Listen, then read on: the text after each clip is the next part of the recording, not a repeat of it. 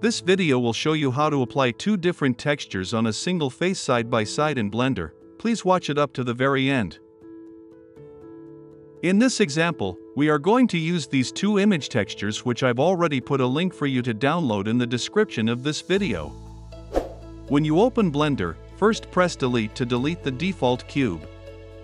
Press Shift to then go to Image and click on Mesh Plane.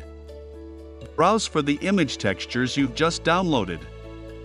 Select this first one and click on Import Images as Planes to import it as a plane. Now come up here and click on this icon to switch to the Material Preview. Expand on this area, then click on this icon and switch it to a shader editor. Press Shift to then type in Mix and add a mix shader and place it here between the principled BSDF and Material Output node. Now select these two nodes, then press Shift D and duplicate them here. Plug this principled BSDF shader into this mix shader. Now if you remove this image texture from this base color, you can see that it's just mixed up. So press Shift to then go to Input and add a geometry node. Plug this back facing into this factor. Now you can see that the first texture is no longer showing at the back of the plane. Come to this image texture and plug it back into this base color. Now click on this icon and browse for the second texture.